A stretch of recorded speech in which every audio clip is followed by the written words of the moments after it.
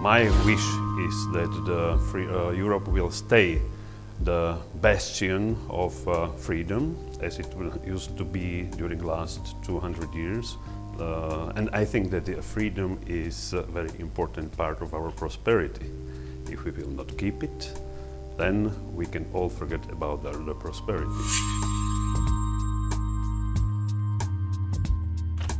In this case, I'm quite skeptical, because what I see in Europe is the transformation of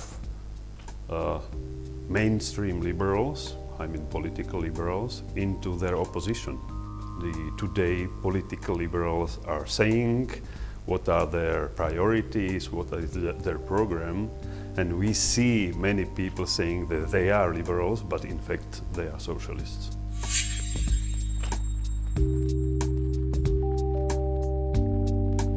It very much depends on, the liberal-minded people, and doesn't necessarily mean that they are politically organized.